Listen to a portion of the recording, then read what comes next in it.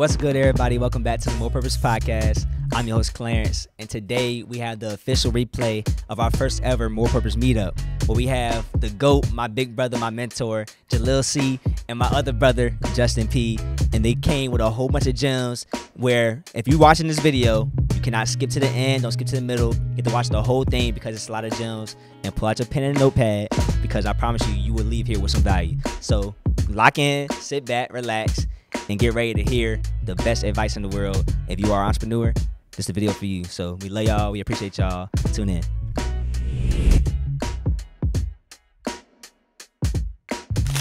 Y'all excited? Yeah! Y'all excited? Yeah!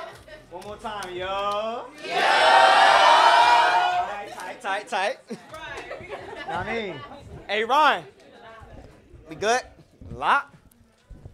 How everybody feeling? Nah, it's good to see everybody, bro. Grateful. And before we get started, they had asked us what's one thing that we're looking to get out of this event. And I want to ask y'all, what's one thing that y'all looking to get out of this event? Yeah. Or one thing that y'all looking to pour out? Yeah. So for me, I just remember the place that I was in when I was 21, 22.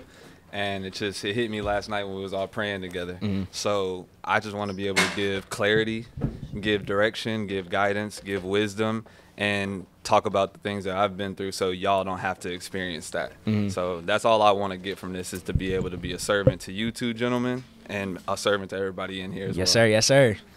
I echo the same sentiments. I'm ready for...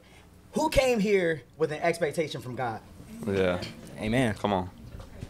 Who on the internet is ready for an expectation from God? In the chat, I need to see you. I know I can't physically see you, but I need you to put your hand in the chat right now. Right. Like, the expectation that I have from God is that all of your expectations are met. Mm-hmm. I said, God, wreck them. Completely. Mind, spirit, body, finances, everything.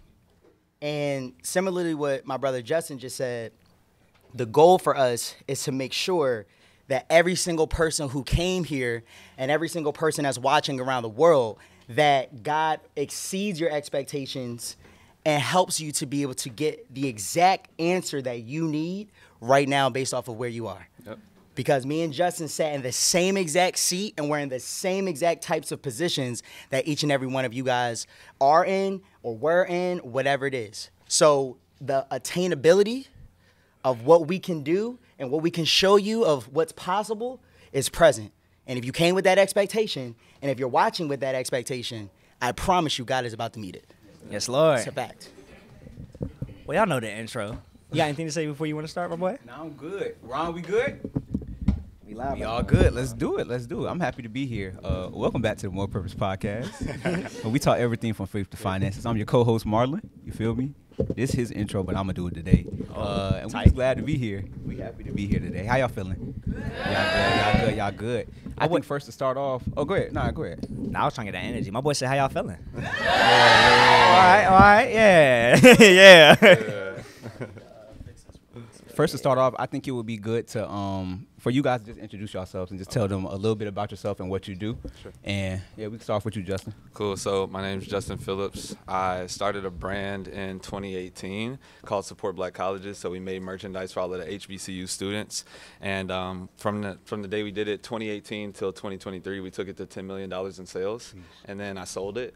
And then now I teach people how to start their own businesses as well. And we took that coaching business to $10 million in sales as well. Yes, sir. So I don't think they heard you, brother. Yeah. 10 mil is crazy. Yeah. And I mean, we started with nothing. So I'm sure we'll get through all of that. Yeah. But, that's a little bit about me. Would love to share any of the wisdom that we got on the business side, finance side, because I know that's what we're doing, bridging the gap. So that's a little about me. Yes, sir. So my name is Jalil C.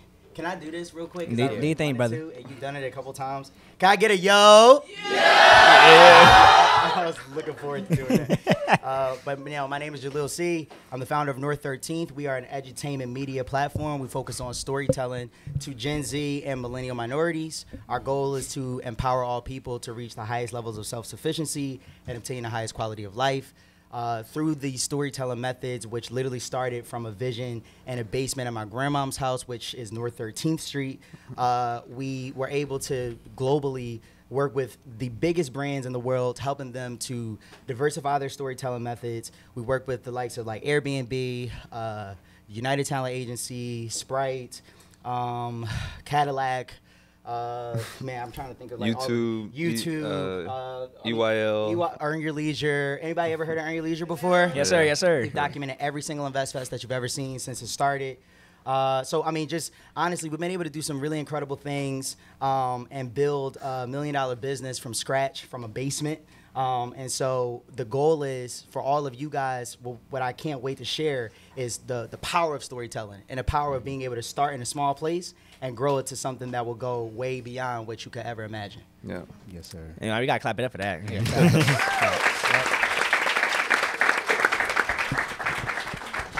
For y'all that's new, I'm Clarence. That's Marlon. Yes, sir. Cleanest person alive, as y'all can see. You know what I'm Relax. saying? But I'm just so excited. I'm overwhelmed, not gonna lie to y'all. But it's just surreal to have not only all y'all here, but to have my brothers here as well. Like, they didn't have to fly here. They came all the way from Atlanta, flew in, did no charge, no nothing. Like, they really off the strength of just love and wanting to support and wanting to give back to everybody in here. And as y'all can see there, he a man of his word. He told y'all on the live, he said, yo, matter of fact, we're going to throw a workshop for y'all community. We're going to make it happen. A lot of people will say that and it don't happen. He right here in y'all face. So I want y'all to, throughout this whole day, it's about to be a powerful day. We got Bible study tonight as well. For those that want to stay and linger around. Oh, my Lord, that's going to be OD. Please don't. Yeah, that's going to be crazy. But yeah, I want y'all to show them as much love as possible. We need that energy the whole day. If you got to get in the line, go ahead and get in the line. You feel me? Like, we need all that energy today.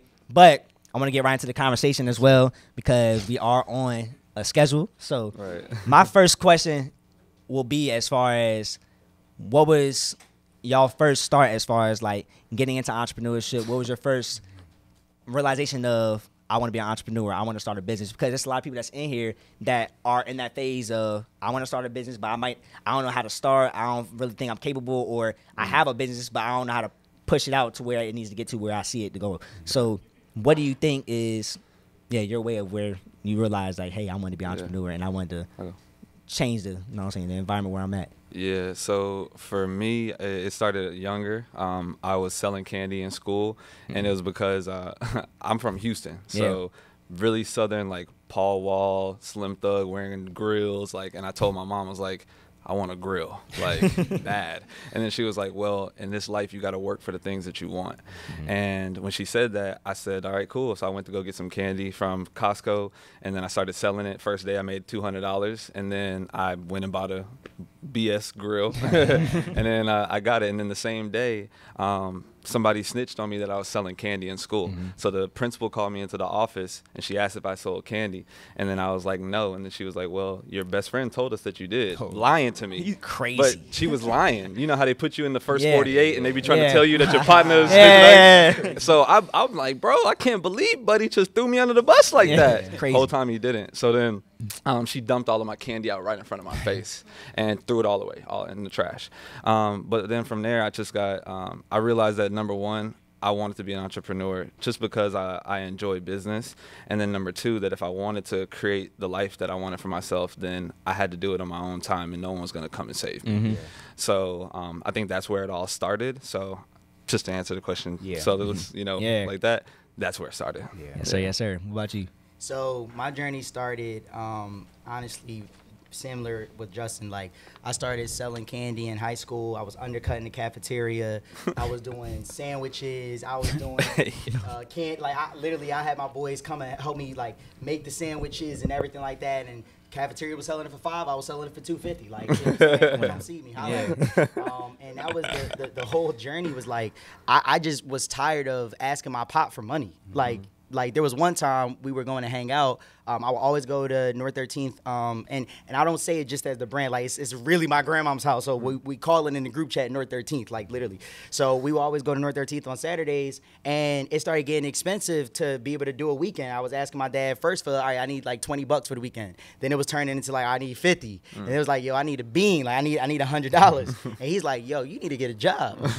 All he had to do was tell me that one time. I was like, oh no, I don't like this feeling. Right. So the moment that I heard that, I was like, cool, let me start hustling. Let me try to find a way to create money. And so similarly to Justin, I went on that journey of just from that to just figuring it out, starting different like searches and journeys in study hall and high school. I was like, what can I do? And that's why I love the More Purpose platform, and I wanted to make sure I gave it back to you guys because what you have done is so incredible. Being able to mix faith and finances together, this is something that me and Justin were both looking for. Right. Like we did not have this.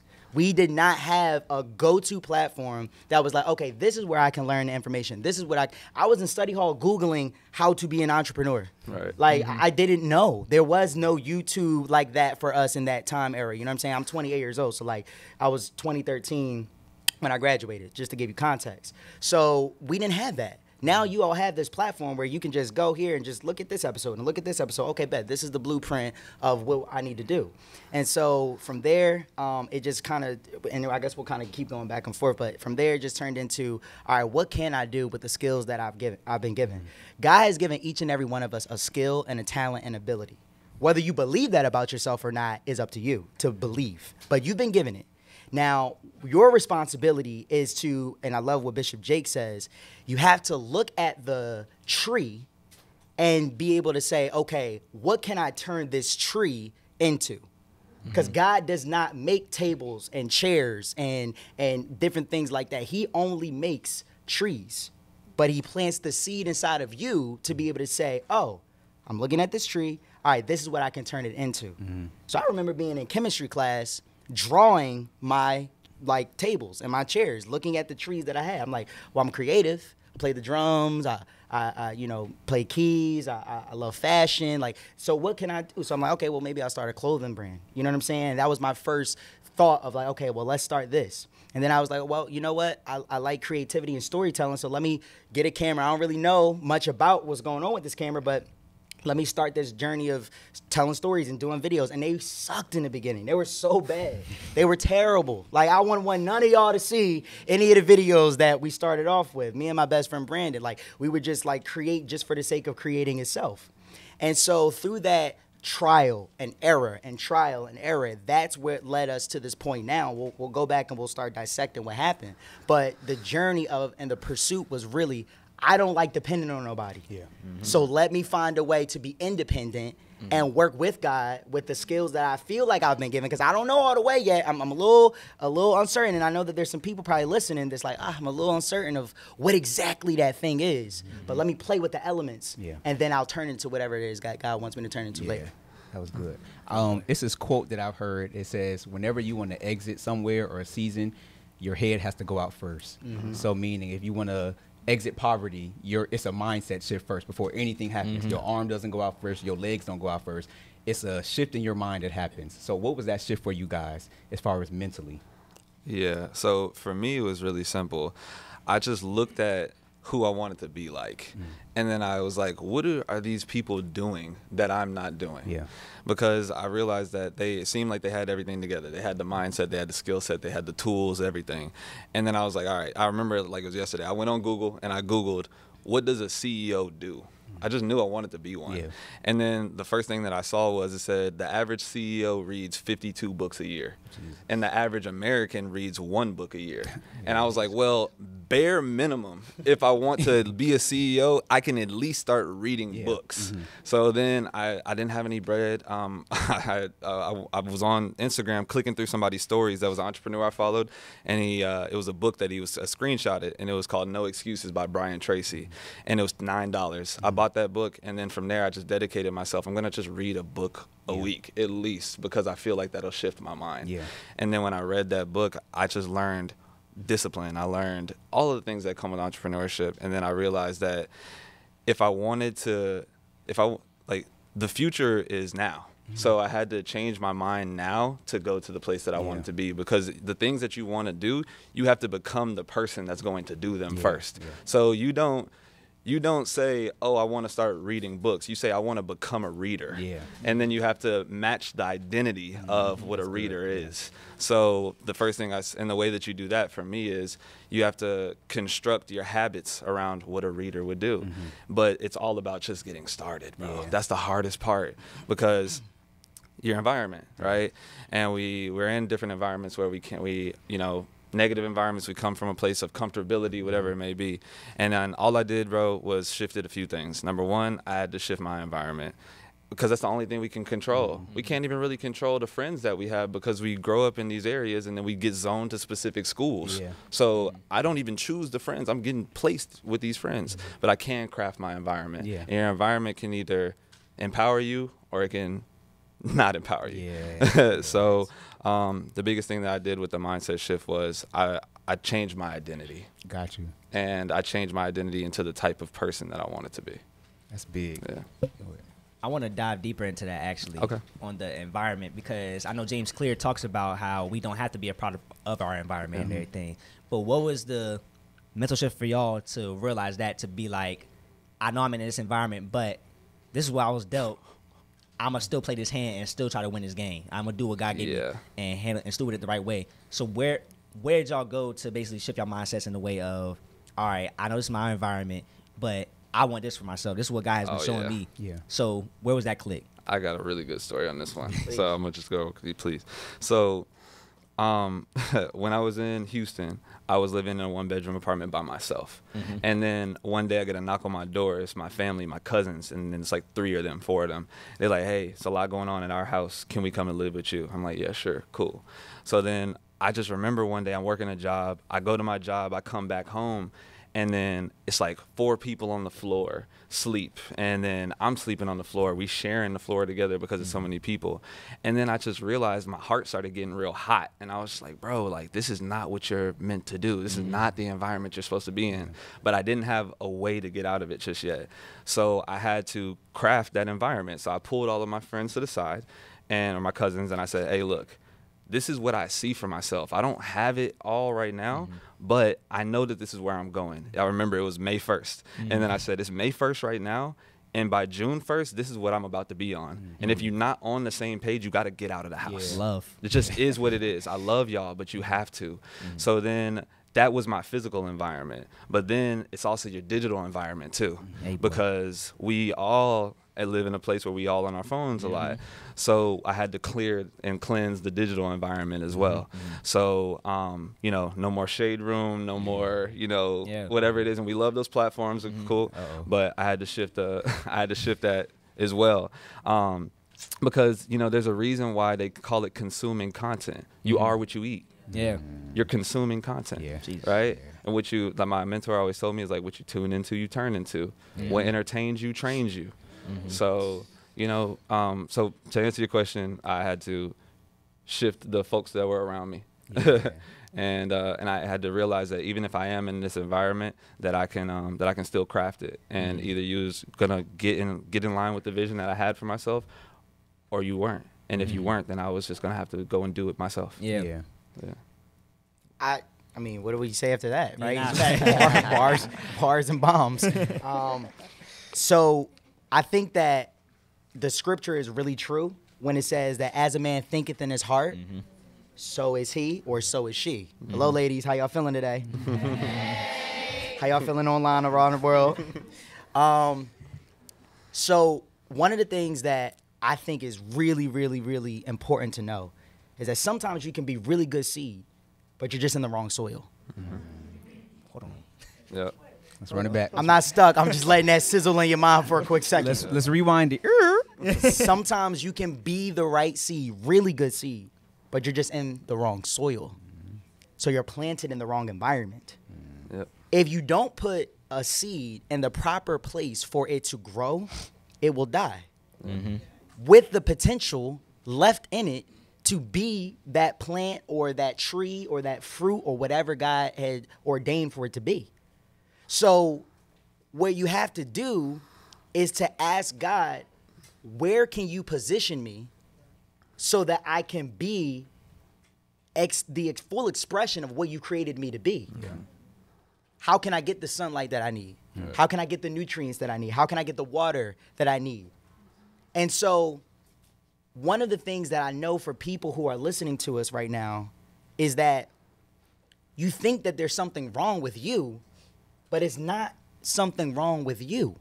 You were uniquely designed and created by God to be everything that he called you to be.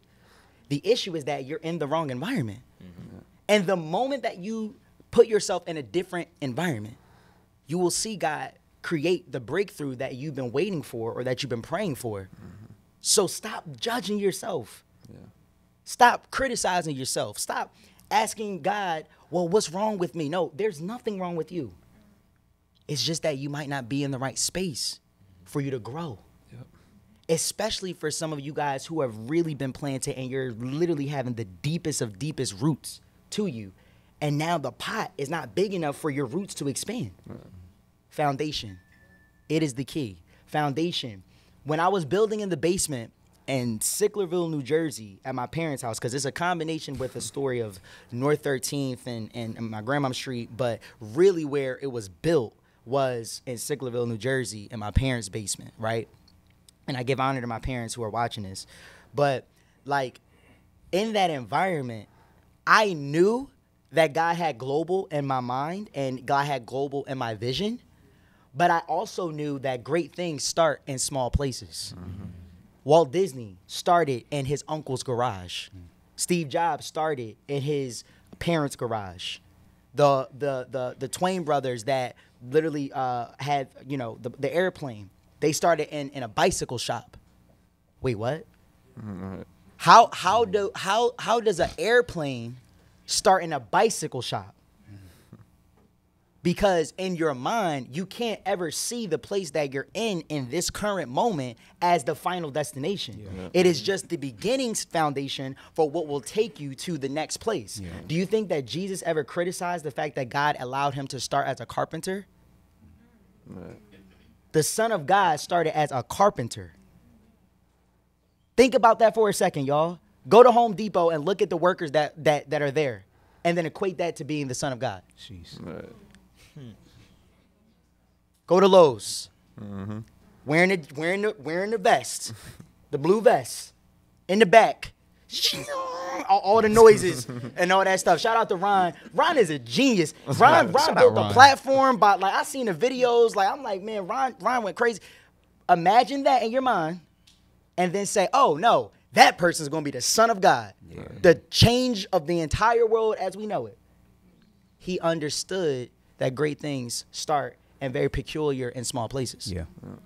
So to answer the question in the land the plane, God will allow you to go through things in your life that develop and fine tune you to prepare you for the platform that he's going to create.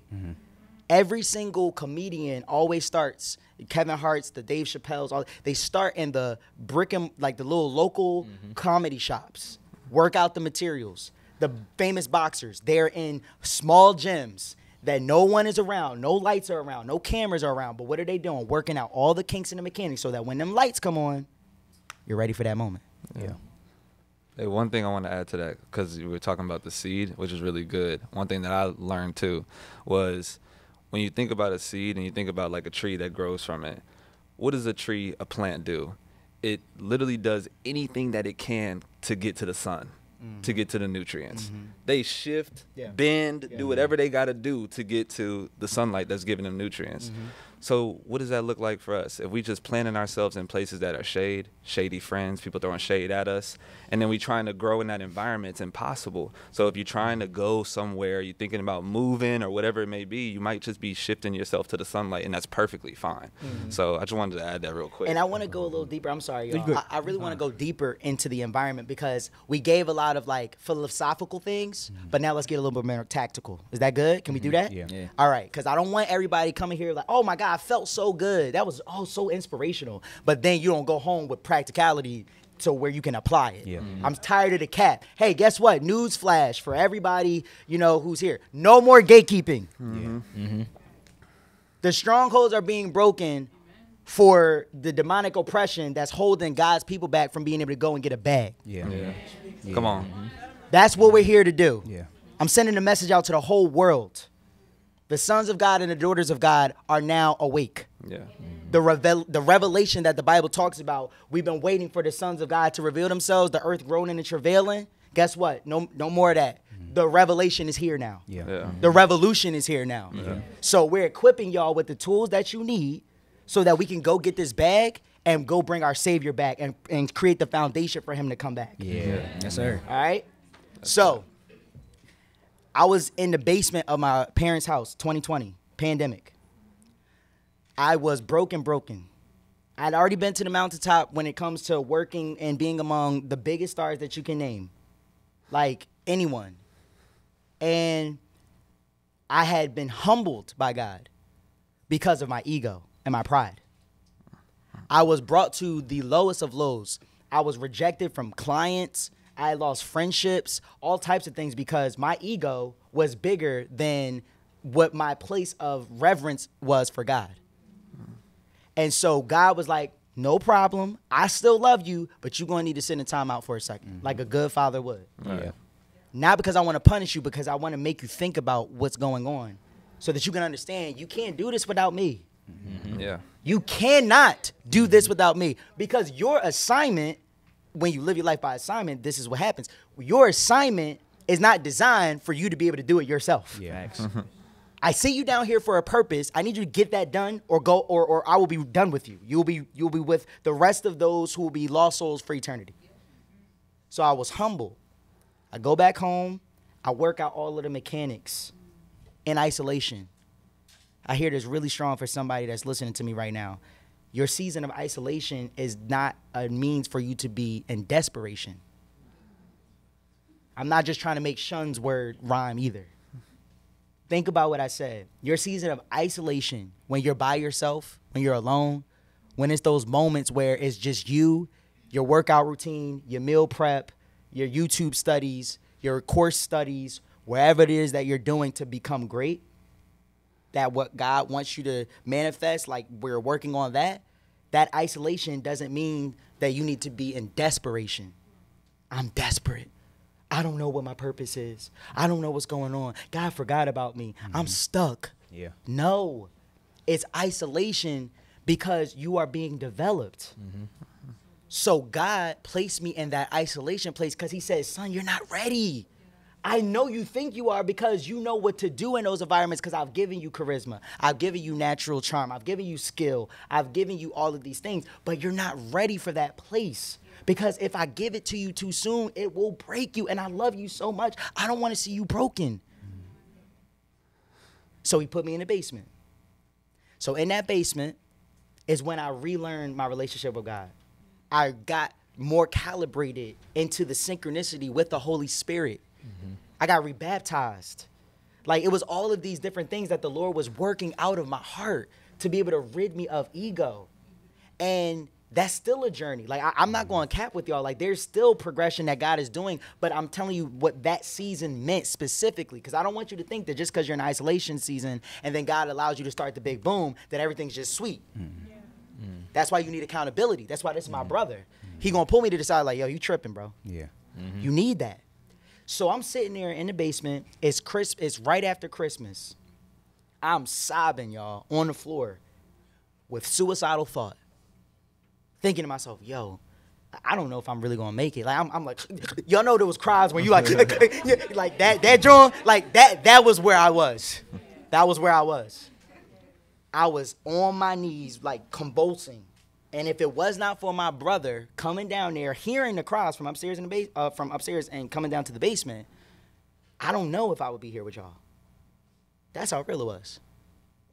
So, in that moment, God had uplifted me and he strengthened me and he said, yo, I got you. I'm going to rebuild you. I'm going to work out these mechanics and uplift you. And so I was listening to Clubhouse during that time. And I was trying to just figure out in the business, like, yo, what am I going to do? Because we need to start like adding another layer, another component to the business to start creating reoccurring revenue. Reoccurring revenue means consistent money. Like every month you can count on the sales coming in. And I hear this guy, and his name is Justin P. And as I'm listening to him, I'm like, yo, this dude is giving game. Like, this boy is going crazy. Like, everybody else is on here for sound bites and for clout. But he was just night and day just pouring into the people, pouring into the people, pouring into the people. And I'm like, yo, I need to meet this dude. So a conference came up, and it was in March. I had $3,000 to my name at the time, and it was a $2,500 investment for me to go to that conference. I knew that if I could get around this man, I was going to be good because I had faith.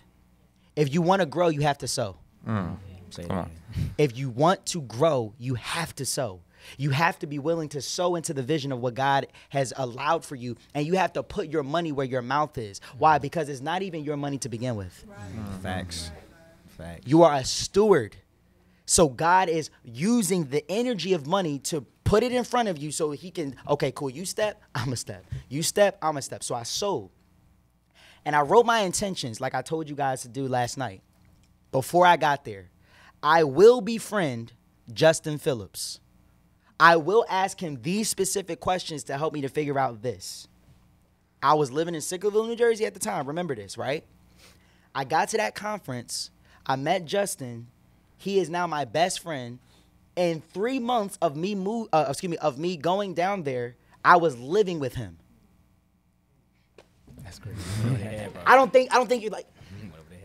I was broke. I was suicidal in that December.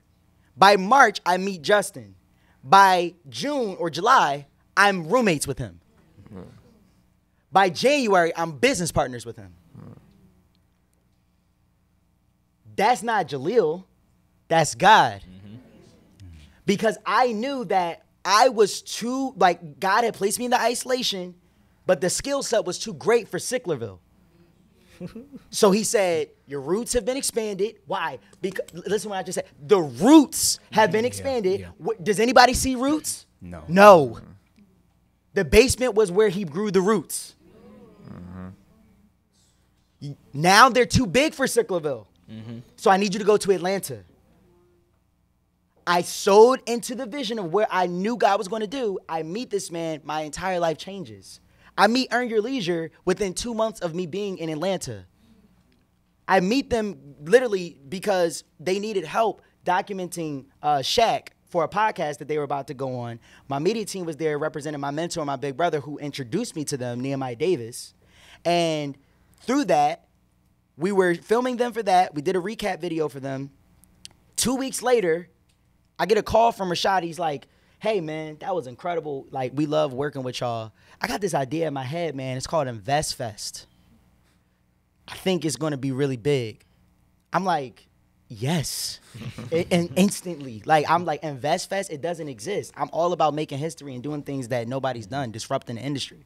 So then, literally in 2 weeks, I'm in New York with my crew. We're documenting Invest Fest. Like, telling the story of the lead up and the promotion, creating the look and feel, like getting into it with them. 2 weeks after that, I'm in Jamaica with them with Usain Bolt.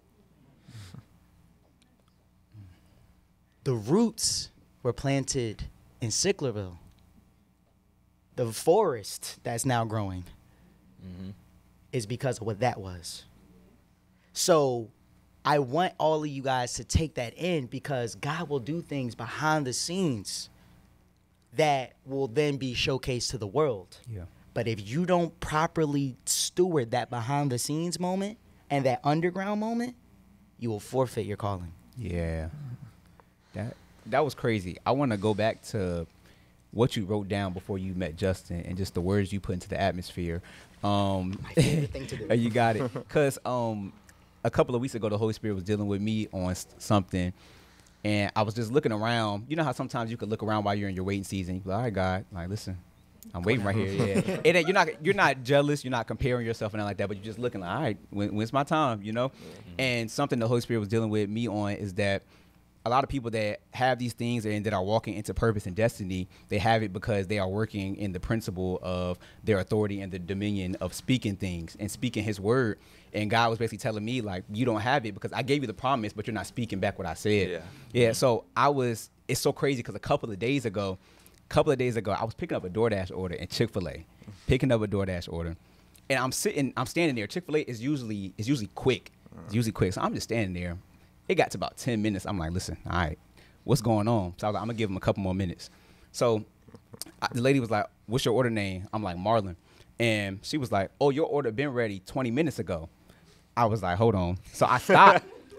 And I just thought about it with us. I was like, how many times does God, he's ready to bless us and ready to give us things, but because we haven't really said anything or because we haven't spoken what he already spoken over us, that we're just waiting, looking like we're waiting on him. Right. The order's been ready, you know? So and that's kind of what I felt like. And I'm like, dang. In that moment, I was like, oh God, you yelling at me.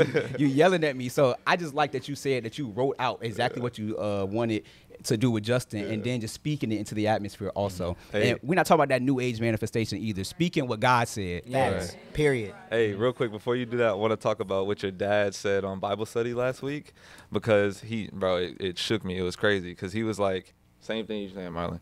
He was like, God's promises are voice activated. Yeah. And he said, how many times have you prayed just one time and then given up on it? Yeah. But then you just needed to come and say it back to him one more time. Mm-hmm. So then he made us do a reflection and reflect on how many things did we get promised that we probably let go of because we didn't revisit. A lot. And I was like, dog, just thinking about how much I let go. Mm-hmm. So, yeah, great point. Let's just go here. In the beginning was the what? The word. It's that simple. It's that simple. It's that simple. In the beginning was the word. And then what? And the word what? Was God. And the word was? With God. Simple. Words. It's crazy. Watch this. Whenever Jesus did a miracle, did he just lay hands and walk away? He spoke. When the raging seas were going crazy, and the disciples come and wake him up because he was asleep. I could go in on that. But he was asleep. He got up. Did he just wave his hand and then go back to sleep? What did he do? Peace. He said, peace. Be still. Yeah. And then he went back to sleep. That don't give permission for y'all who be hitting the snooze button. Y'all talk about something. I got to go to work, but peace, be still. No, we ain't doing that. But the word was God. The word was with God. Yeah. So we are made in God's image and we are made in God's likeness. Yeah. Right? Mm-hmm. So that means that whenever we want to manifest his will for our lives, not our will for our lives. Emphasis. Mm-hmm. I want to say that one more time, especially for everybody that's listening to us on the internet, because you're getting confused. People out here doing manifestation courses, telling y'all to sage y'all cribs, get them crystals and all of this extra stuff. God don't even need all that. Yeah. God will accelerate you in rooms and places that you don't even think that you belong just because you're obedient. Yeah. Mm-hmm. There's so much I want to say. Okay, so the words that we speak, this is a cadence I want you to write down. Y'all ready for this? This is game. This is game. This is good. This is really good game. Y'all ready for this? Yeah. All right, if you're taking notes and you're watching this after the fact, pull out your notes right now, go on Google Docs, save it in a place where you're going to always be able to look at it. The things that we think leads to the things that we say. The things that we say that leads to the things that we do. Okay. I'm sorry. Okay. The things that we think that leads to the things that we say. The things that we say that leads to the things that we do. The things that we do that leads to the habits that we form. And the habits that we form that leads to the lifestyle that's around us. Mm-hmm. Somebody send me that, please. Yeah. I'm going to do it one more time so you can make sure that you got it right. The things that we think that leads to the things that we say. The things that we say that leads to the things that we do. The things that we do leads to the habits that we form. And the habits that we form leads to the lifestyle that's around us. Yeah. So, if you look at your current bank account right now, it is a direct reflection of the lifestyle choices that you currently have. Yeah. The lifestyle choices that you currently have are as a result of the fact that you have bad habits, irresponsibilities with finances, inconsistencies with the way that you're spending your time. Those habits are then formed because the things that you do every single day are implementing these bad habits. That is as a result of the things that you say about yourself. I'm broke. I am is a direct correlation of your self-identity. I am broke. So guess what? I'm doing broke things. Yeah, that's true. Creating broke habits, creating a broke lifestyle. But why am I saying I'm broke? Because in my mind, I think that I am broke because I've seen those habits formed in front of me by my parents or by my guardians or by my loved ones or by my boyfriend or by my girlfriend or whatever it is, whatever that applies to for you. So all of these things are sequential steps, all deriving from one thing. What? How we think. Yeah. How we think. So if you want to change the lifestyle, you have to change what? How you think. Yeah. So that now that changes these corresponding sequential activities. I actually heard it in a different way too. The way I think about it, and I heard it is like the way that what you think about dictates the way that you feel. The way that you feel dictates the way that you act. The way that you act is your personality, and your personality is your personal reality. So you can change your personal reality just by shifting the way that you think. Yeah. You know. Jalil, he wanted you to tell him. Yes, Oh, I'm yeah, sorry, go ahead, y'all. tap Look, into that's that. going to keep happening. Are I'm you with. good? Are we feeling good right now, y'all? Is this good? Are y'all feeling this? That's live. I'm soaking in game, boy. So, Real. where do I start? Because you know this show is crazy. All right, let's talk about intentions. I said intent. Mind you, okay. So just so you know that this is no cap, I wish we had a camera that I could put on this. Just so. All right, look. Actually, let me do it this way, because I love receipts. Ready? Y'all can't really see this, but May. What does it say? You tell me. May 15th, 2021. So we call no cap on the play. Y'all know if you start going in your notes section and mess around with stuff, it changed the date. Yeah. Yes. Just so we are now verified. We're receipts. We got it. Okay. Now here we go. I say, what are my intentions for this conference? Or what do I want from this conference? To befriend Justin, some other people that will remain nameless, and lead with their personal respect and the beginning of friendship. To gain greater understanding of how to go about the start of an ebook that time I was writing one. To gain clarity surrounding what the proper focus point of the business should be from a retail standpoint. What do I want them to walk away thinking of me? He's kind. He's energetic. He's passionate. He's fly. That's a fact. What else did I say? Weaknesses. I identified all the weaknesses that I felt was happening currently in the business at that time. Clarity on direction for the business was a weakness. The focus point of what the model of the business was. Time management. Personally, what are the weaknesses that I have? The more honest that you can be with the things that you don't feel good about is the better that you can be at solving those issues and then creating a new reality for yourself. The deeper that you can be real and honest with what you're going through and the deficiencies that you have is the space that the Holy Spirit can then say, thank you. You're finally stopping leaning on your own understanding. Yeah. Let me come in and handle that for you. And you work in tandem with God so that he can help you co-create the reality in which he has already designed for you. because you're walking in more purpose. Yeah. That's a good one. Ron, clip that up. Now, time management, focus, right? I went into what do I want to focus on? I had questions for every single speaker on what the subject was that I wanted to talk about. Intentionally. And then there were some bonuses that were down here from some other personnel. The main gist of what we're talking about is when you're living a life of more purpose, that means that you're living a life of intentionality. So things don't happen to you, you design them. In co-creation with the Holy Spirit. Yeah. That is the key. Not you take the reins, because I promise you, when you drive, you will get nowhere fast. But when you let the Holy Spirit drive, you will get way beyond what you even thought possible and where you think you could go.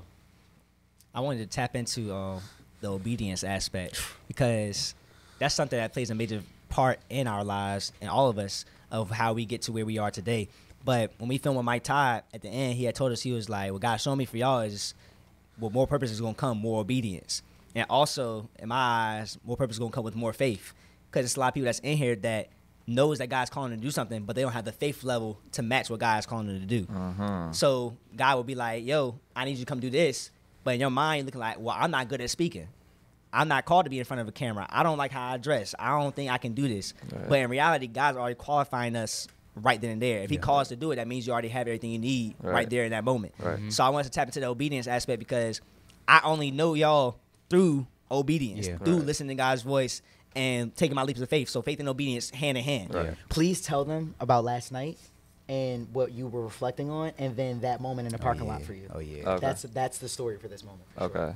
So last night when we were here, we was all praying, touching every single chair to make sure that everybody gets what they need from this talk. At 1 o'clock in the morning. 1 o'clock in the morning. No we were here. We were all here. No cap. Yeah.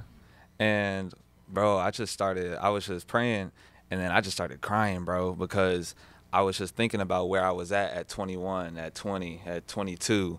And I was just in a bad place, like doing everything negative that you could think of, bro, everything. And then one day I was in a parking lot, and it looked a lot like the parking lot out here. And I just fell on my knees. I said, bro, God, bro, like, I tried it my way. I really did. So I'm just going to do whatever you tell me to do now, because my way clearly doesn't work, because it got me here, and I do not like this feeling. And then I started to think about, where all of you might be. And then that's when I started crying, because I was like, bro, I can only imagine how these folks feel and what they need to hear. So, after that moment, I actually got a job.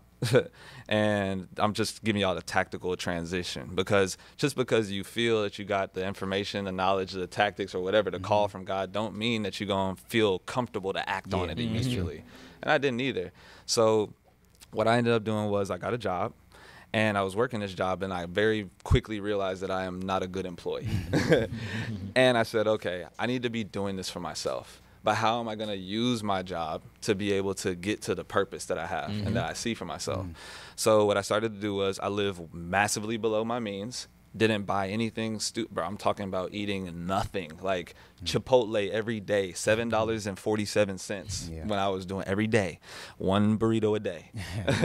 And my friends moved in with me, my cousins. So now I'm splitting a $700-800 rent with 3 people. I'm spending $200-300 a month to just live. And then I got a job. I'm stacking up $2,000, $3,000, $4,000 a month, whatever it was at the time.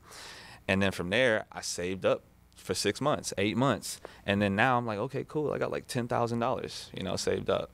And then my boy calls me up. He says, hey, Justin, man, I think I got a good idea, man. I really want you to be a part of this. Just move to Atlanta and let's do it. And it would have been great if the story was, I said, and then I went immediately. That's not what happened. I kept doing the things that I was doing negatively because I was making fast money. So then I said, but then God sat me down and then just flipped the whole script and was like, bro, you either are going to go and do this or you going to be in damnation. And I was like, all right, that's like what I felt and what I heard. So I just moved to Atlanta. And when I moved can you tell them about what you heard in the car? Yeah, that's what I'm about to say now. So, I'm sorry. I love this story, so I don't want y'all to miss none of the details. So I moved I moved to Atlanta. I pack up all of my stuff in a Nissan Altima, 2013 silver. Shout out Nissan. You know, so shout out to Nissan Altima. Packed up everything, and I'm driving 12-hour drive from Houston to Atlanta. And then about like hour 6, it was Wednesday. So I'm from Houston, so we went to church, Joel Osteen, what they do Wednesday Bible study at Lakewood. So I'm listening to it. And then on the Bible study, right when I turn it on, he's like, you know, if you're thinking about traveling, if you're thinking about moving, if you're thinking about going to a different place, God will take you to the other side if you just meet him in the middle. Like, meet him in the middle. So if you're thinking about moving to a different destination, you have to meet him in the middle so he can pull you to the other side. But if you never go to the middle, he can't take you to the other destination. Nah, so And it was right when I was in the middle from real? Atlanta or You Houston just to clicked on Atlanta. it? Yeah, like I just clicked on it right when it turned on. Yeah. confirmation, And I right? was like, bro, it's crazy. So then it confirmed. So then I moved to Atlanta, and then that's when I started the business because I had $10,000 saved up. We went in, my boy, he had already bought inventory. He had $20,000 inventory. He said, Justin, I got $20,000 inventory. Send me $10,000 and we're 50-50 business partners. I had $10,000 and 2 pennies in my bank account. Wow. And so I sent it to him, wired it straight to him. You got to act fast. Yeah. Act now, figure it out later. Yeah. I sent it to him, and then immediately had 2 pennies left in my bank account, and I went in my room, and then I started crying. Fell on my knees, started crying. I'm like, hey, look, I'm out here for real. God, listen. Believing. Yeah. And that night, I started a business where I was helping people like grow their Instagram accounts. Within a couple of days, I had made maybe $600, like, you know, something light. And then rent was coming up, and rent was $800. I had $600. I couldn't tell my new business partner and new friend I ain't got no money. Yeah. So I'm just praying. And then I get a text message, and my boy, he texts me. He was like, man, I know that you just moved to Atlanta. I really just wanted to bless you. He sent me $200. Crazy. Yeah. He sent me $200. So I had $800 to pay the rent. And then from that day, I locked in on the vision that you know God gave me. And within the next 90 days, this is like the tactical information. 90 days straight, I just focused on the 3 things that made money in the business. So if you got a business right now, remove everything else that you're trying to do. Write down all of the 25 things that you want to do in business, and then look at the top 3, circle those, and then eliminate everything else. And then I did only those 3 things for the next 90 days. And within the first 30 days, I went from $0 in income to $5,000 a month. Wow. Just focusing on those things. And then I was out of scarcity mode. So now one more thing I want to talk about to how I got to Atlanta was the job part, because I know a lot of people have a job trying to figure out how to get out of it. So working my job, living below my means, splitting the rent, etc. And what I ended up doing was I asked my job, I was like, hey, look, I started my side business, and I'm making like $500, $600, $700 a month in the side income, but not enough to quit, you know? So I'm still relying on them. So then I tell them, I'm like, hey, look, y'all, you think I could just work from home for one day, and I'll take less pay, but I'll do the same job? And then they was like, cool. So I'm like, all right. So then that day, I could knock my work out in half the work day and then work on my business the rest of the other day. Then my business started growing a little bit. Then I hit them again. I'm like, can I work from home 2 days? I'll take less pay, but I'll still do the same job. They was like, cool. And I got all the way down to I had 1 day at the job, but my business was now supplementing my income because I was able to spend time and grow it and then comfortably make the switch from job to doing my business. And then at that point, when my business supplemented my job income, I just quit my job. And then I was in a good place to have that money saved up and then go and, you know, move to Atlanta and do my thing. That's good. So, and it's very practical also because I found myself in a space where it's like, okay, I'm believing God. All right, I'm gonna just quit my job, but I didn't do all the practical things, you know, just quit my job, no finances. And I feel like that's a place where a lot of people might be realistically. It's like, okay, God, I don't want to be at this job. And God's probably looking at all of us. It's like, okay, what are you doing now to venture off? Because like he said, he had a system in place. He had everything planned out. Okay, this is what I'm gonna do. This the plan. This is what I'm gonna save up and stuff like that. So to whoever may need that, if you are looking to make that transition, start now. And use your job. Use it. They got a corporate structure that's there. Look at what they're doing and then apply it in your own personal life. And then you can use that to make the transition from not having to rely on it to doing what you do in your own business. I want to tap into that. I just want to tap into that real quick because, bro, I had told Marlon this. He witnessed it firsthand. 'Cause I used to work at Chick-fil-A, and even though I worked at so much sense. bro, You were probably the star employee Oh at my Chick-fil-A. gosh. No, like honestly, how many of you guys can see Clarence like at like that is the most perfect role My pleasure. that could ever be Like, given. yeah. On the spot, instant hire, yes. Yes. Clarence, wait, okay, I gotta go on this one. You ever see the clip of the Chick-fil-A employee that like ran down the block to be like, that's CL all day and night. You left like, your sauce? 10,000%. You missed your sauce. Nah. but yeah, bro, like Oh my god. I used to work at Chick-fil-A, and I told the story before. I'm gonna say it again. So working at Chick-fil-A was basically that was my sign of I'm not meant to be an employee either. Like that was cut. As soon as first day, I said, "My dad, listen, I'm quitting." So you're not quitting nothing. Go back to work. So all right, cool. So while I'm working and everything, I don't want to work there, but I realize I can't leave this job until photography starts paying me more. So, but a lot of people will jump the gun because they'll be like, I don't like this job. I'm going to quit and go what I want to do.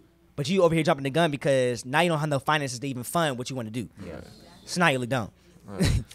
Now you jumping the gun. So you over here trying to do this business, but where's the money coming from? You're not utilizing what God's already placed you to have to fund the business you have. So I started using Chick-fil-A money, started buying my camera, started buying the lights, started paying the rent and everything, whatever we had to do to trap out my garage. Right. And while I was doing that, I didn't realize I was learning unintentional skills that I was going to start implementing into the photography business. Yeah. So them making us say my pleasure every time, them making us like acknowledge every customer need, all the customer satisfaction, everything like that. I'm taking that stuff I'm learning from them and putting it into my business. So now every time somebody walk in my building, hey, how you doing? Come in there with energy, like making sure they good. What music you want to listen to? How was your day? How was your drive? Like starting conversation to make them feel more welcome, more comfortable. Little things that you don't realize that you'll learn from your corporate job can actually 10x your business of what you actually want to do in entrepreneurship. Right. So for those that's looking to quit their job or jump the gun, do not jump the gun, because I'm trying to tell you, it's the reason why you're at that job right now, because that job is what's going to actually help build what you're called to do and your purpose of what you had to do.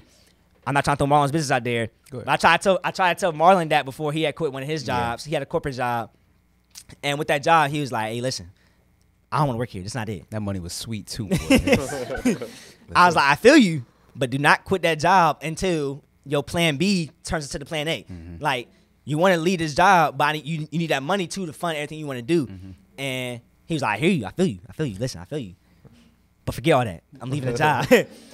But now he looked back on it. He looking like, nah, I should have kept the job, because the favor that God allowed him to have. Nah, I'm not gonna lie, you weren't supposed to have that type of money, brother. Nah, like crazy looking back on it. Yeah. Matter of fact, tell them how you walked in there, got a raise out the gate without even working. Yeah. So I had got a job interview at this place called Conduent. You might see it near Greenbrier. And I was the youngest person at the job. I was making. So it started off. I actually was in Jersey. I think I was in Jersey. And they called me. I was like, hey, is our interview still on when I get back to Virginia and stuff like that? It was like, yeah, we got you at a base pay of, like, they already gave me the job, but they still wanted to interview me. Like, your base pay is going to be $17.50. So I was like, okay, I'm going to do my interview when I get back. Got back home, walked into the interview, got the job on the spot. She said she liked all of my responses. I don't know if any of y'all prepare for interviews, but I was like, Holy Spirit, listen, just give me whatever you want me to say. Yeah. I don't know what kind of questions they're going to ask, but I'm a ball, you know what I'm saying? So I went in there, was just chatting it up, and it was like, yeah, we want to move you to this department. We're gonna give you $22.50. And I was, I was 20 years old at the time, but I didn't like the job. Right. I didn't like the work. But what I will say is that, again, I was calling it stepping out on faith, quitting the job. But God gave us ability to have faith, but also common sense. Mm-hmm. So I feel like a lot of times we'll say we're stepping out on faith, but don't look at, okay, because I know faith is the evidence of things not seen. You know what I'm saying? So, yes, sometimes it won't make sense, but he still wants you to do the practical steps. You know what I'm saying? And watch this. So I want to tap into that, and then I also want to tap into the fact that sometimes you have to go, like you said, you have to go through the dirt to get your character development and everything. Right. You have to go through the laughs, the jokes, the down low season before God puts you in the limelight. Mm-hmm. So for me, when I was working at Chick-fil-A, I'll never forget this day. I promise y'all, this was like my wake-up call. I'm working. It's time to clock out. I'm taking my apron off, everything. I'm dirty, like they got the milk wash on my arms and everything. I'm like, listen, it's time to get out of here. I'm tired. I'm already irritated. Gotta get out of here. I go to clock out. Manager say, hey, Clarence, where you going? I say, yo, it's time to leave. Look at the clock, brother. Listen, brother. It's time to go. He said, "Oh nah, take the trash out first." I said, "Take the trash out." Welling, you're bugging. I go take the trash out.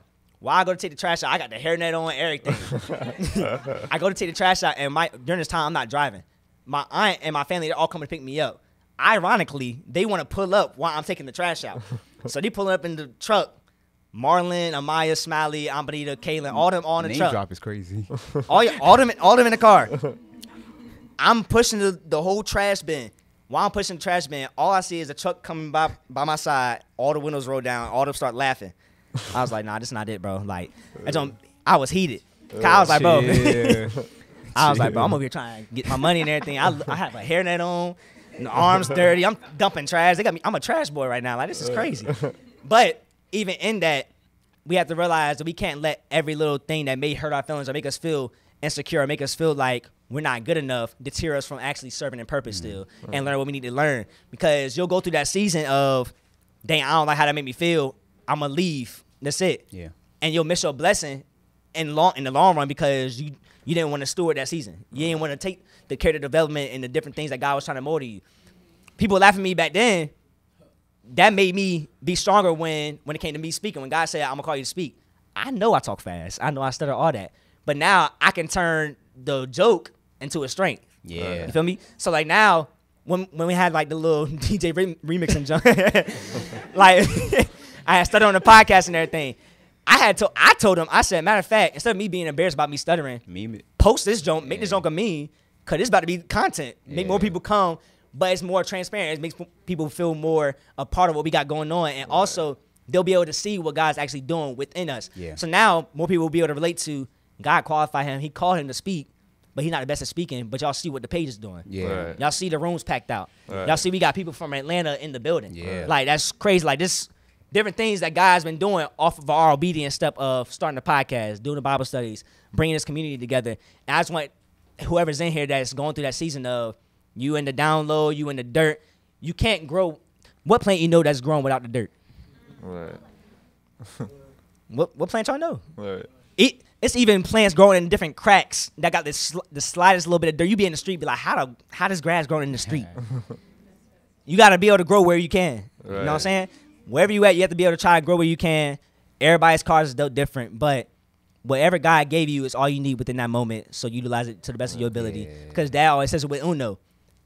It could be a person that got all the trick cards, and I got all numbers. Ironically, I have all numbers. Like, come on now, redeal this. Nah, God was like, I give you those numbers for a reason. Play your hand. Because it might be called for you to learn this a little bit earlier than they are. Just because I gave them all these capabilities and these skills out the gate earlier at earlier age don't mean you're not as capable. Yeah. It just means you're called to use them in a different way. Right. More strategy. More strategy, more wisdom. All you need to learn all this now, because what I'm about to do for you later on is going to be at a way bigger limelight when you get there versus how they already in the limelight now. You're going to surpass that. Yeah. So, again, for all y'all that's in here, make sure you're utilizing your isolation season, your wilderness, because that season is your character development. Yep. It don't matter if God took you the long way. It don't matter if God's trying to delay you in the process, because, like the Israelites, they seen the promised land, but they had to go a long way to get there, because if they would have went there early, they wouldn't have stewarded the promised land. Right. So it's a lot of us that's in the wilderness season because we're going the long way. We have to go through the character development to make sure we steward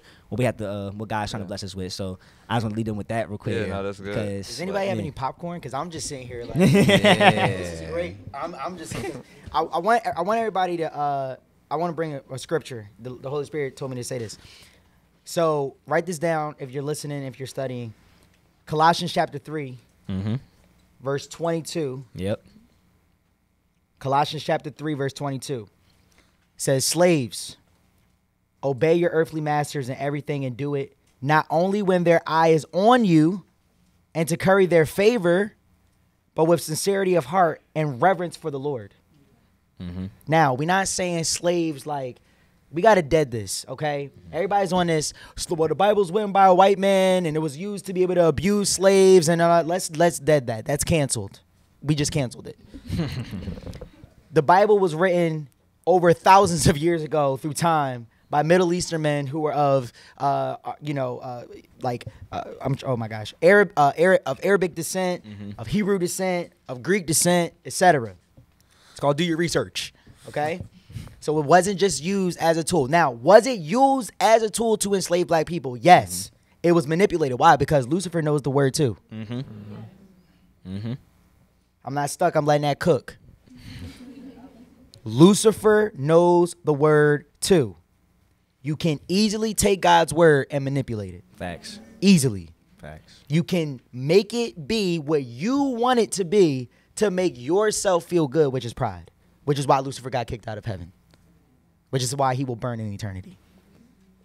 So, slaves does not mean slaves whip on your back because you black. Slaves mean workers. Those who are of the diligence. Those who are doing. Obey your earthly masters in everything and do it not only when their eye is on you and to curry their favor, but with sincerity of heart and reverence for the Lord. Verse 23. Whatever you do, this is very key, everybody. Listen to me very, very, very intentionally. Whatever you do, work at it with all your heart as working for the Lord, not for human masters, since you know that you will receive an inheritance from the Lord as a reward. It is the Lord Christ you are serving. Yeah. Anyone who does wrong will be repaid for their wrongs, and there is no favoritism. So all of the conversation that we're in, and I'm hopefully about to like migrate into the business because again, I know we talked about tactics earlier and we still a little philosophical, but let's start with the spirit because that's the first foundation, and then we about to get busy. Like, who's ready to get a bag?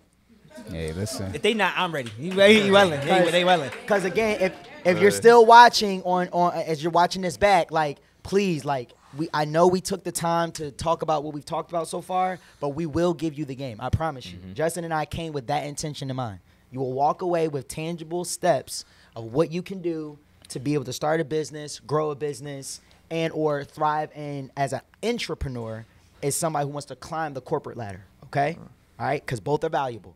All right. Okay, so let's start this foundation into the business segment of this conversation with this. That what you just heard through Colossians chapter 3, verse 23 is the blueprint for any type of success that you want to achieve in your business or at your job. Why? Masters get paid the most. Write that down. Yeah. Masters get paid the most. Not people with master's degrees. I didn't say that. Because I don't have one, and I make more than a lot of people that have them. Just be very real with you. That's all, brother. Master's degrees. I'm sorry, masters. Masters get paid the most. What does that mean? Masters do it because they love it.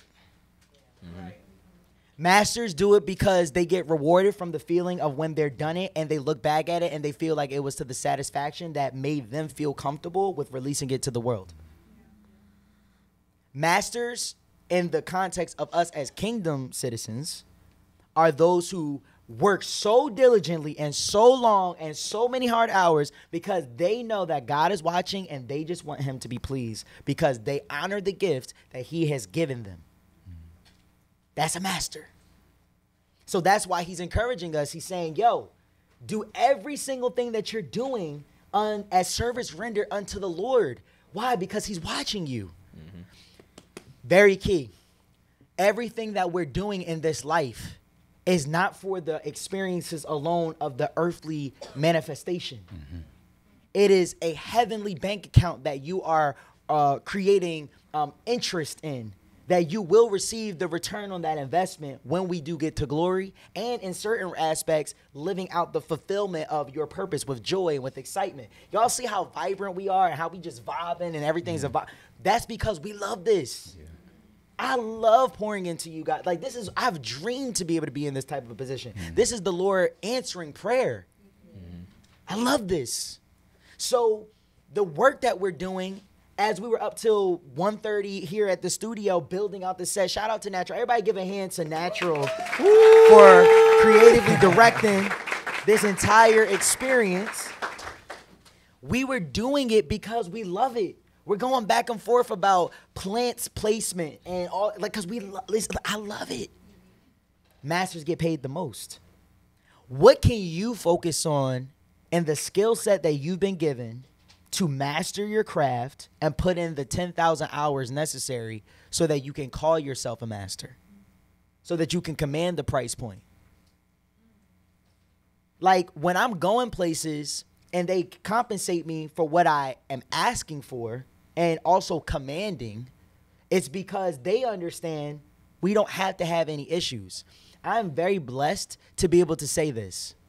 North 13th, through the agency side of our business, which is called 13th and Create, we have a 90% retention rate with our clients. Jesus Christ. 90. That was an affirmation that I spoke years ago. They come back because they know that they can't get the experience as well as the quality of work that we provide every single time. So we are intentional about building very purposeful relationships, showing up and giving them the experience that they can't deny. One of the things that CL just talked about was that at Chick-fil-A, he learned that experience, the customer experience, the my pleasures, all of these different things, they all matter.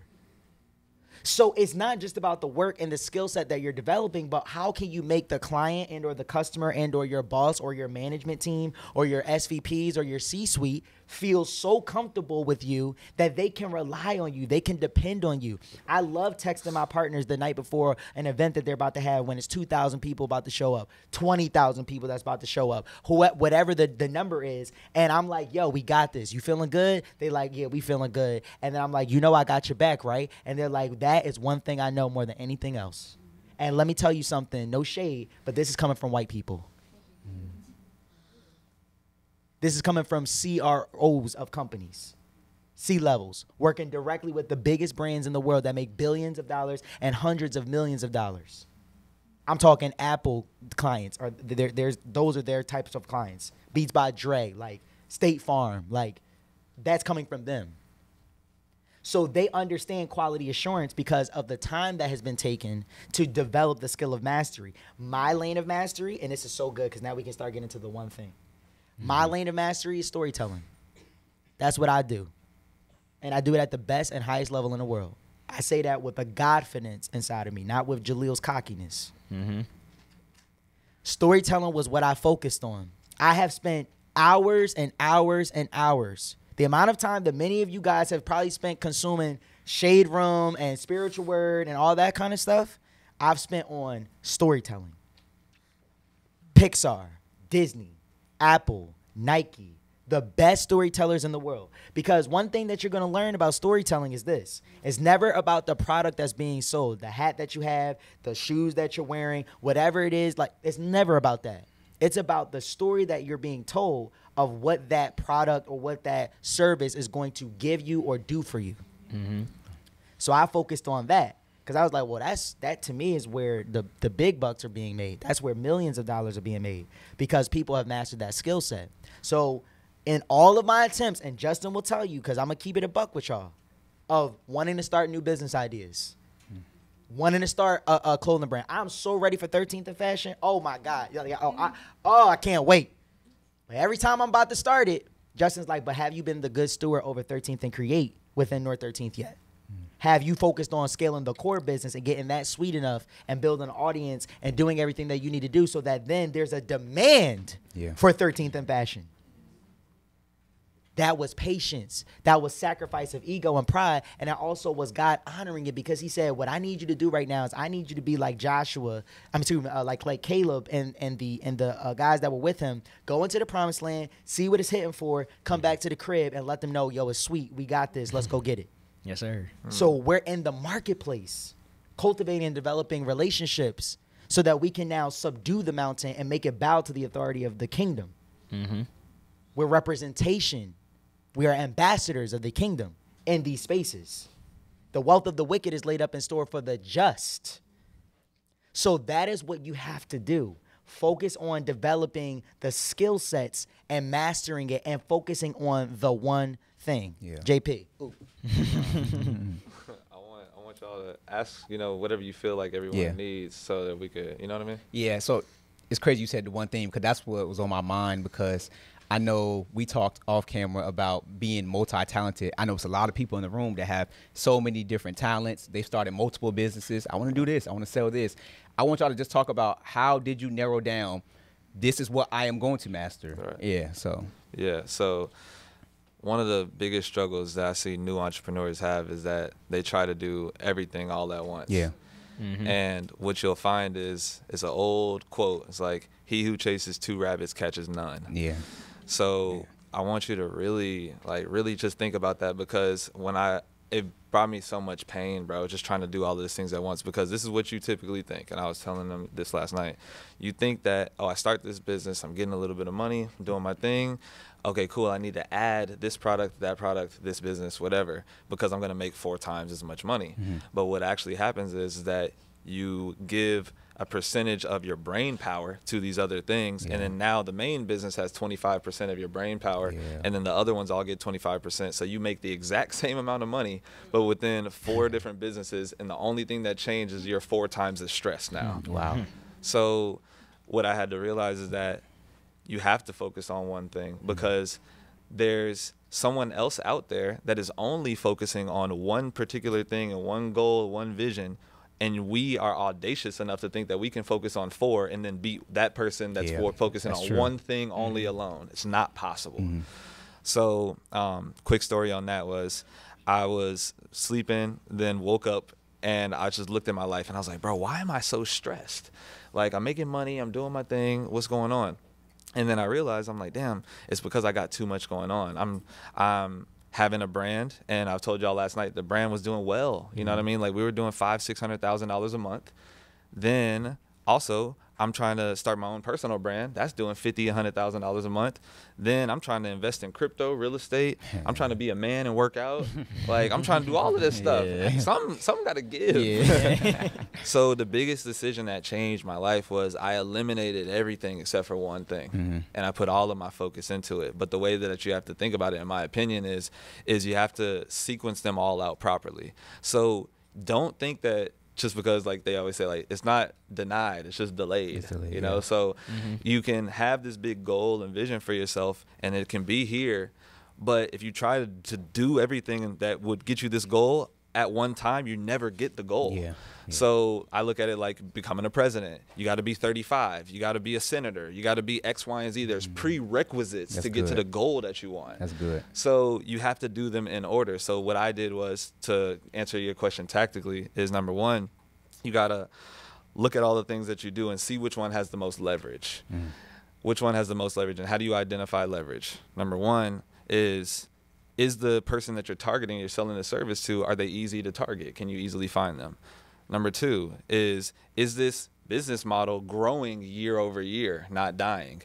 Number three, does this business solve a pain point for the specific group of people?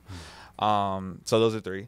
And then, do they have the money to afford the service? Because if you're teaching people how to build a resume to go get a job, they don't have the money to pay you for the service. So you have to target the right person. So you look at all of the things that you're trying to do, and then you pick which one has the most leverage. And then if you can't even identify that, what helped me and freed me was, I said, okay, which one that if I did this thing, would I feel comfortable at the end when I die, and just being like, bro, at least I gave it my all, bro. Like, because if you can't choose, you just pick one, and you might not make the most money, but at least you chose what you thought was going to benefit the most people. And you can die knowing that, like, at least I tried to help the most people.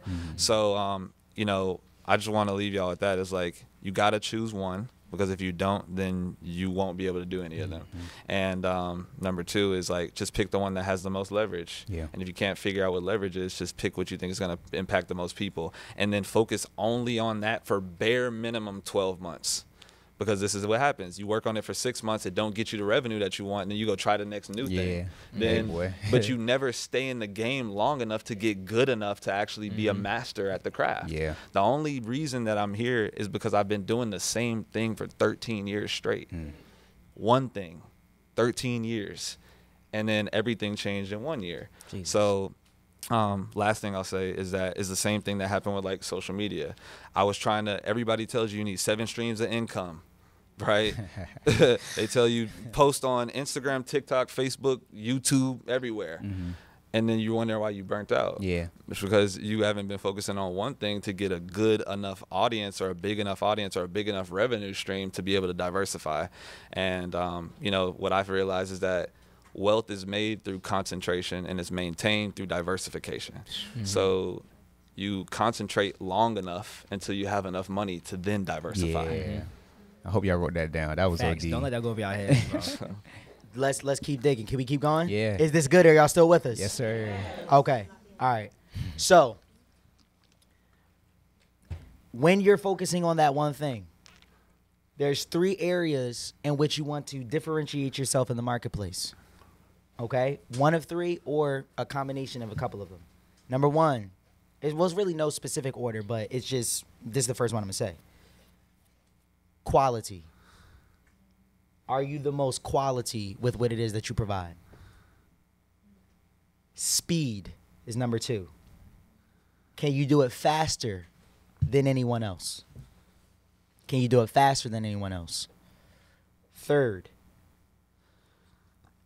price point. Are you the most affordable option within everybody else?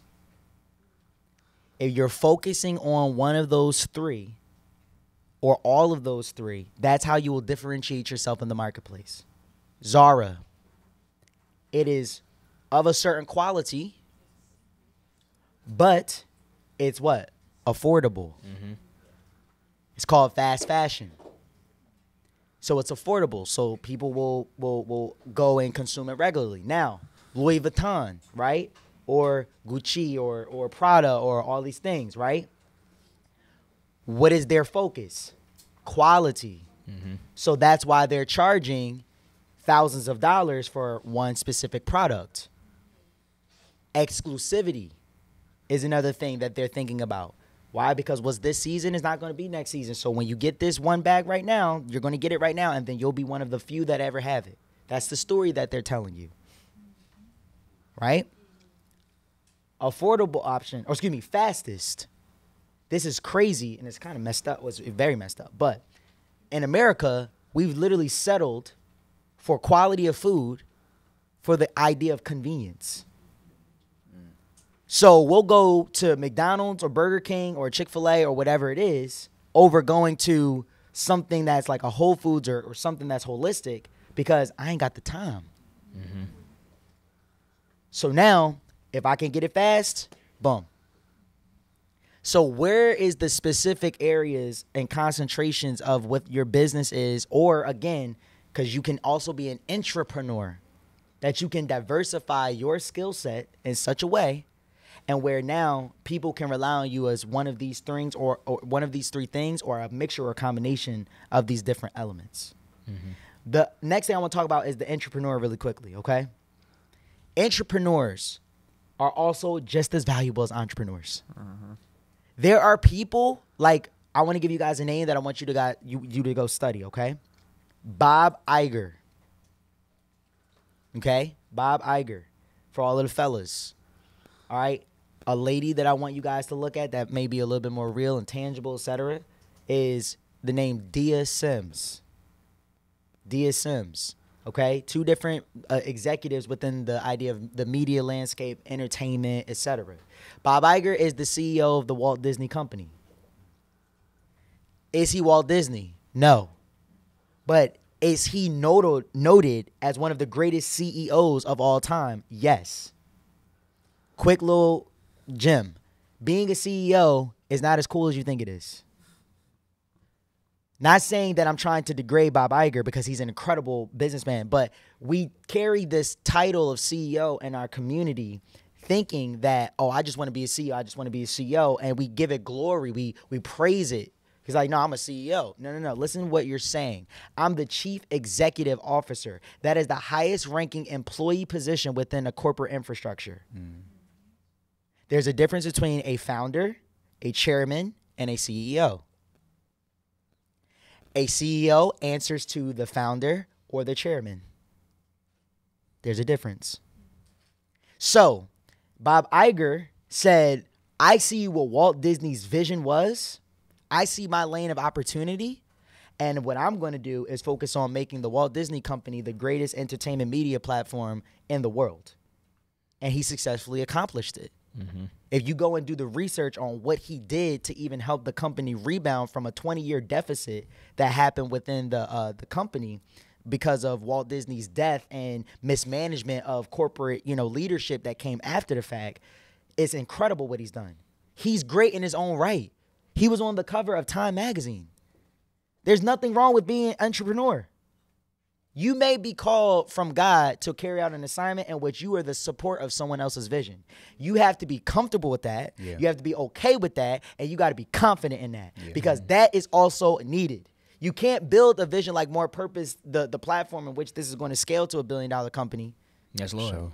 Yes, Lord. They won't lit. They won't even lit. They won't even lit. They ain't hear you. They ain't hear you. Voila. You won't scale to that level unless you can have a Bob Iger on your team. Mm-hmm. Ladies, I'm going to make it real for you. Dia Sims. Dia Sims was the head of Sean Diddy Combs' infrastructure for years. She started off as his assistant, ended up becoming the CEO of the company. That was her journey. She black and brown just like y'all. So I want you guys to understand that there's nothing wrong with being a quote-unquote number two. Number two is still a number. It's just the position in which you're servicing the role of the vision.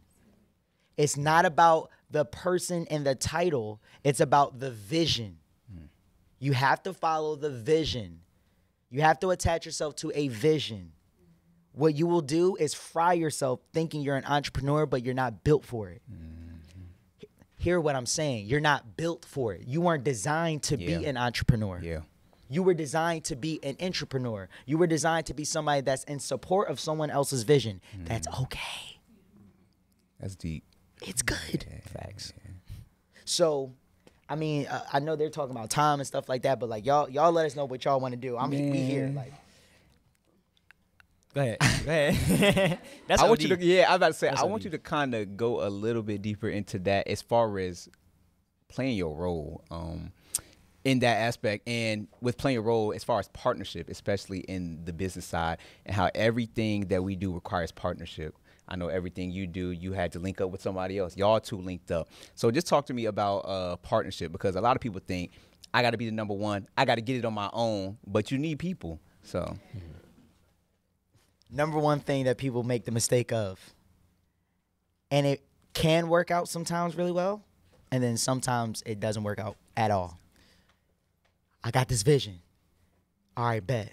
This is going to be huge. This is the business idea I got. All right, thank you, Lord, for the vision. All right, here's what I'm going to do. First step. FaceTime. Best friend. Hey, yo, I got this vision. We about to get rich. On me.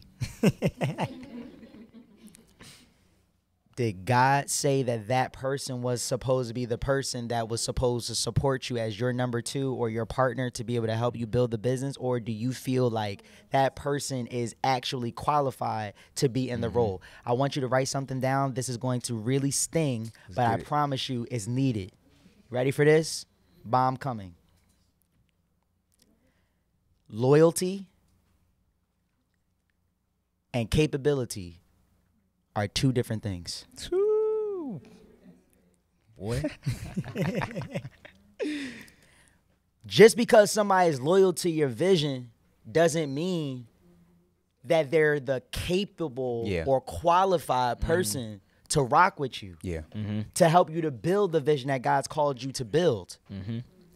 So don't allow yourself to be discouraged by the lack of enthusiasm that your best friend is showing you, because they're not supporting the vision that you told them about, and they're not showing up to the meetings on time, and they're not showing up to the projects on time, or they're not giving you the passion or enthusiasm, because they may not be the person that God wants you to be in partnership with to help to scale the thing to the next level. It's real.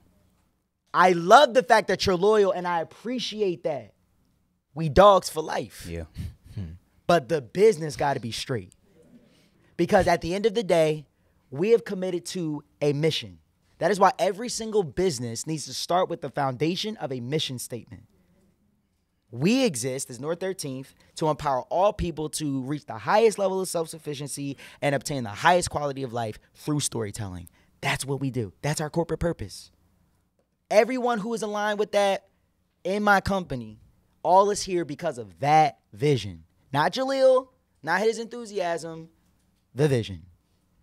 So if you are not aligned with someone who sees that vision, carries that vision, is burning with that vision, is passionate about that vision, is creating ideas with you, is taking initiative. Oh my God. Yeah. The thing that burns me up the most is when people are around you not taking initiative. Yeah. Listen.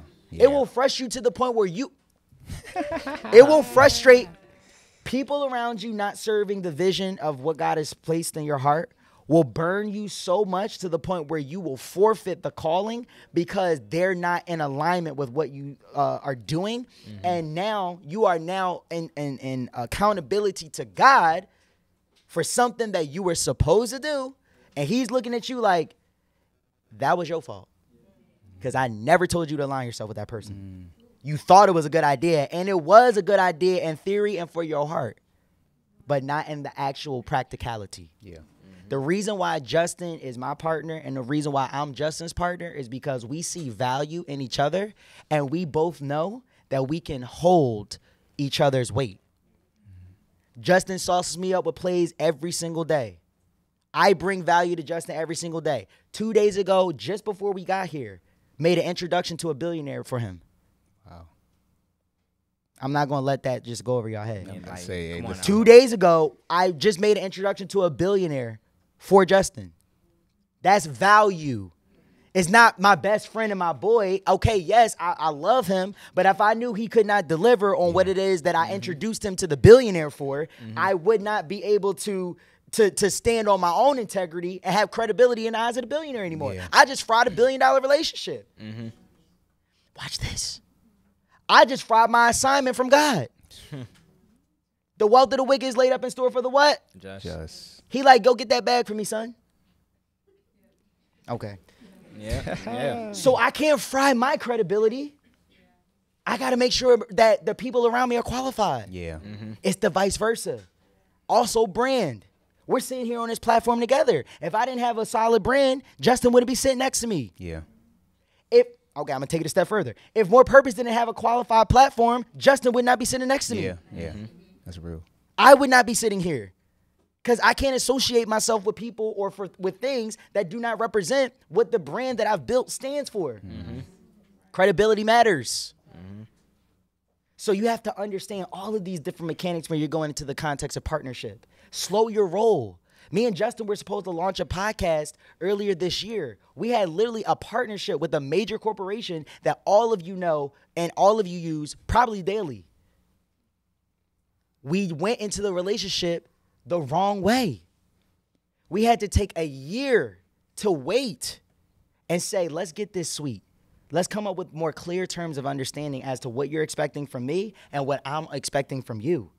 Because I'm not going to let the relationship end with me losing my brother because of business. But I'm also not going to fry the business because I'm in a relationship with my brother. So how do we make both of these worlds work? And that is how you want to address partnership. Are you the most qualified person for this vision? Do you understand the core values of this mission? Are you ready to die for what it is that we believe in? Are you ready to sleep, eat, breathe this, and go hard for this because our name and our reputation and our accountability to God is on the line? If you cannot meet these things, then we cannot go into business together because it just does not make sense. Yeah. Yeah, oh, sure. You good. You know, just tactically speaking, my mentor told me is like, you want to make sure that you find 3 things in your partner. And I was sharing this with y'all last night. It's like, number 1, you're aligned on the vision. That's what Jaleel's talking about now. The next thing is that you're aligned with your morals, work ethic, virtues, values, etc. And then lastly, that you live a similar day-to-day lifestyle. So you have the same vision. You're going the same place. You want to get there the same way, values, and then also you have a similar day-to-day lifestyle because if, you know, Marlon want to get a Lambo, you know, and then CL want to get the Prius, there's going to be a clash. There's going to be a clash somewhere. And I've seen it happen, you know, too many times. So make sure that if you're aligning yourself with anybody, you have the same vision, the same values, and you have a similar day-to-day lifestyle. Yeah. How do we wake up today, Justin? What do we do? Went to the gym.